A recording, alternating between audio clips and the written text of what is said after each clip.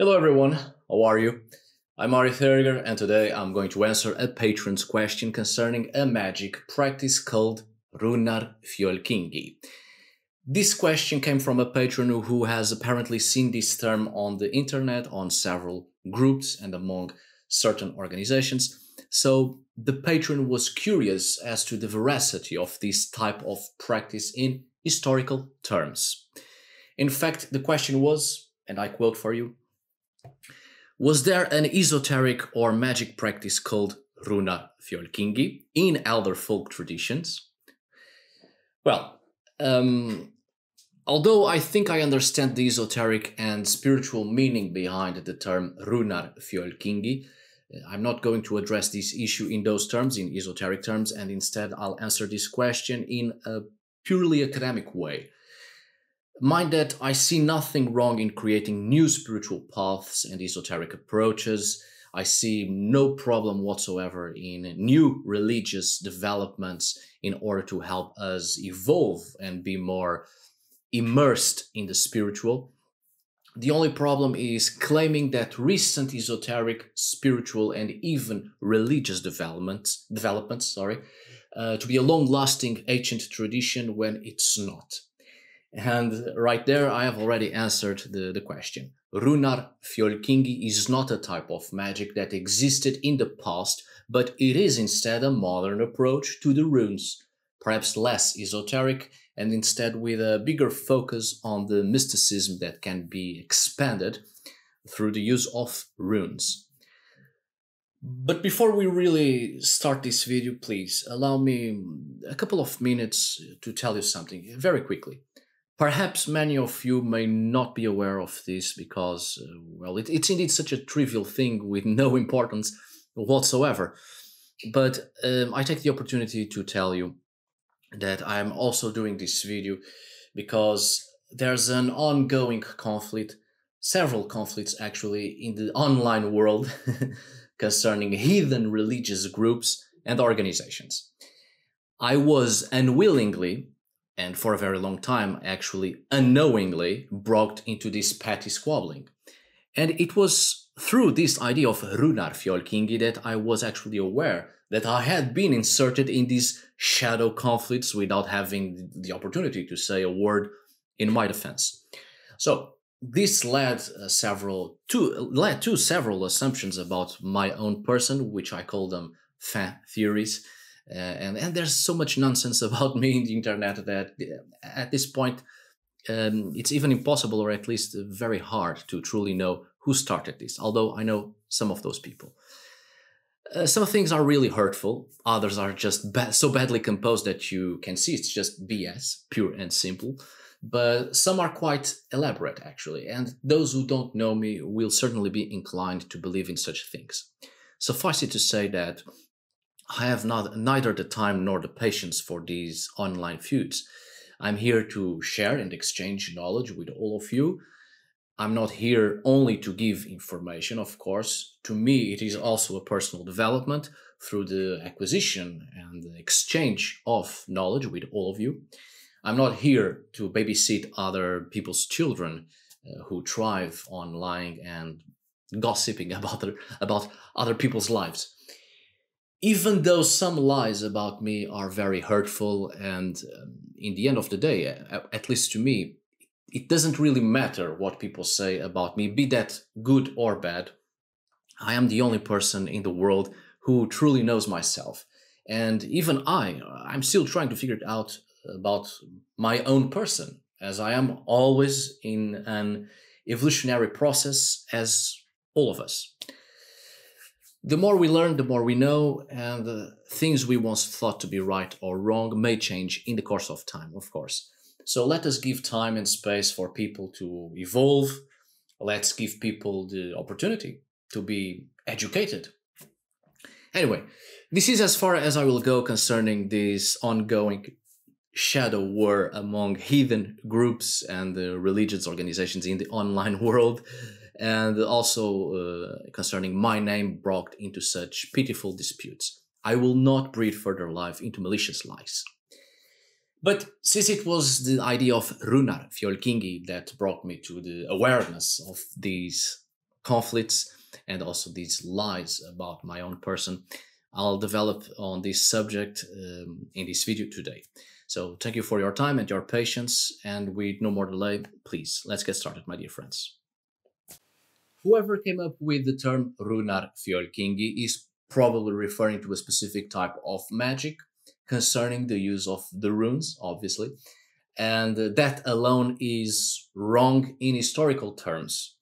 Many people wrongly refer to Fjolkyngi as a type of specific magic from Northern Europe, which is wrong, as you know it. Fjolkyngi has been placed as a term in a list of various magical workings in Northern Europe, like Seidr, Galdr, Gerningar, Forda du Skapre, Troll, Skapre, and so on and so forth. And this is a mistake often made in neo-pagan groups and neo-pagan religious organizations based on certain aspects of Germanic traditional beliefs. As you know, Fjolkyngi is not a type of magic, but a term that encompasses all magic, everything that concerns magical work. In the Old Norse literary sources, Fjolkyngi is the most common and general word or term found to describe magic or sorcery in general. So all the other terms for specific magical works already enter in the term Fjolkyngi. So there was no specific magical work named Runar Fjölkyngi because runes automatically, when of course used for magical purposes, which is in fact something quite modern and not from the historical past, but let's say rune magic already belongs to Fjolkyngi. That is, already belongs to magic and sorcery, because that's the term used in Old Norse literature for magic in general without giving a specific purpose to it. Runar, on the other hand, doesn't exist in Old Norse per se. At the very least, it's Runa in Gothic or Rune in Old Norse, before Latin influences.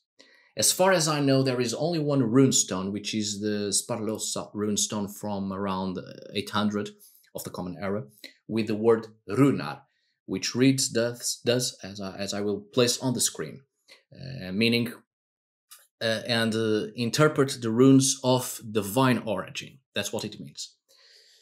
The words Runar Riginkudu also appears in the Havamal in the Poetic Edda practically 400 years later.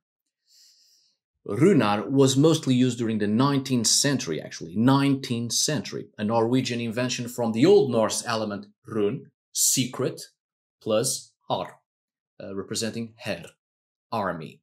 It was a popular male name in Scandinavia by that time, by the 19th century. It's important to understand that there's actually no evidences that the Elder Futhark was used for mystical purposes, and most likely was only a writing system used for recording and writing as well. And concerning magic and the Elder Futhark, there's little or nothing at all that has survived to modern times concerning that. In a later development in Scandinavia, the Elder Futhark became shortened and the Younger Futhark was created, made up of developments of old symbols or old runic characters and new symbols as well.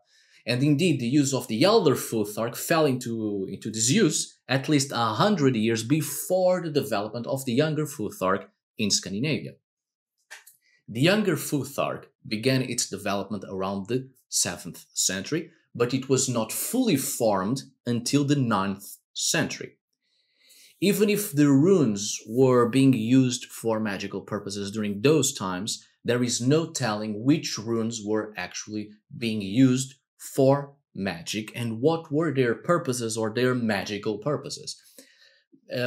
I've already done several videos concerning the history of the runes, their developments, and their use to write magical intentions, talismans, spells, and charms. And I'll put all of those videos down below in the description of this video, don't worry. Suffice it to say that the runes were a writing system, that much we are certain of. And magical incantations existed also. They have been created and they have been found in the archaeological context. But the runes were not being used to, let's say, charge the incantations or the objects with magic, but instead the runes were simply used to write the incantations, charms, magical formulas, magical intentions, etc., and not to sort of imbue an item or utensil with magic. Not in the past, anyway. That's a modern idea, mostly developed since the 80s of the 20th century. Nothing comes in the sources about Runar Fjölkyngi specifically whatsoever. The runes were used for a variety of purposes, of course. However, it doesn't say how or which runes that were used for what. Only in Skirnismal, it speaks of the thorn rune, Thurisas, as a specific rune that causes or used for harm. And in Egil Saga's Kalagrimsonar, it mentions the runes being used for healing as well as cursing, but it doesn't specifically says which runes. Again, I must repeat something I said on other videos, which I think it's important to retain. In historical terms, and speaking of Old Norse language and the Old Norse and Icelandic sources, medieval sources, there are no texts that illustrate the magical value of each letter of the runic alphabets. And the few literary passages that seem to suggest the magical value of the runes, of the runic characters, such as the famous rune poems, are in reality very ambiguous and may well refer to magic formulas written by using runes as letters. Again, the runes were not understood to have a magical value in themselves, but instead were used as a written form to express a magical character. Used to write incantations, invocations, charms, etc. So even the famous rune poems do not necessarily demonstrate the magical value of each rune, but instead they demonstrate connection with activities, functions, names, mythical creatures, gods and other entities, conceptions, a variety of things to facilitate remembering the linguistic and literary value of each character, runic character, and equating with words to facilitate remembering through sound. And also what seems to suggest a magical value of the runes in the rune poems and other texts such as the ones previously mentioned. It is indeed a magical understanding, but not the magical value of each rune or each runic character, but instead expressing magical formulas and the words present in them, and which rune used to write those magical formulas, to demonstrate what is the rune equivalent to the main word of a purpose in a magical formula. So basically, rune poems were created to facilitate the teaching on how to write with runes, to teach their sound, written expression, and how to apply in written form and what they mean. The same way we associate the letters of the Latin alphabet we use nowadays, most of us, and we associate to something when we are learning how to read and write, like the letter D. It is for duck, and now apply duck in a sentence. And F is for freaking awesome, I don't know, and apply that in a sentence as well. Of course, the rune poems are a more sophisticated way to teach how to read and write and associate each character, each letter value to a variety of things to facilitate remembering and applying the runes as a written form and a form of expression of language. However, if we take into account that rune magic is something a lot more present in neo-pagan and modern heathen religious manifestations, rune magic in itself already enters in the category of magic as a general term for a practice, the practice of magic. And that alone is already part of Fjolkyngi, precisely meaning magic or sorcery.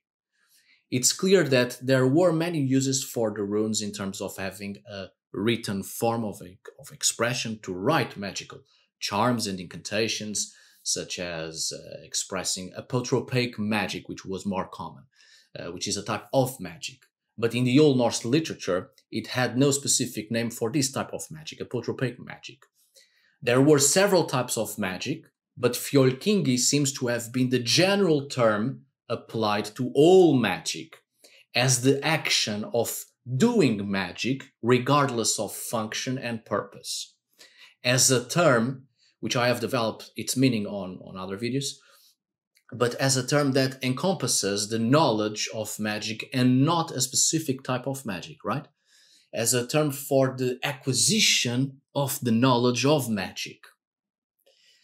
So, indeed, answering my patron's question, Runar Fjölkyngi is not a magical art or esoteric practice that existed in the past, but instead a modern, esoteric and mystical approach to the runes.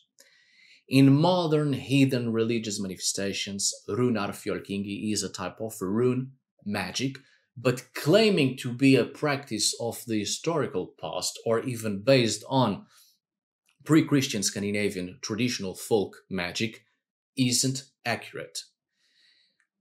I believe that traditions and religions are, of course, meant to evolve, and we are always meant to develop new ways to facilitate our contact with magic and with the supernatural, with the spiritual, with life itself, especially for self-development to achieve quality of life and extend that quality of life to others.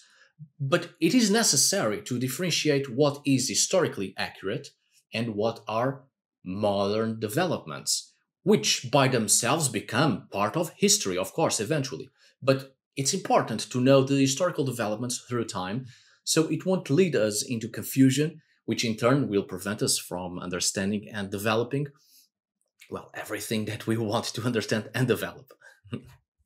Alright, my dear friends, I hope you have enjoyed this video. Thank you so much for watching. See you on the next video. And as always, tack för idag. Thanks for today. Obrigado por hoje.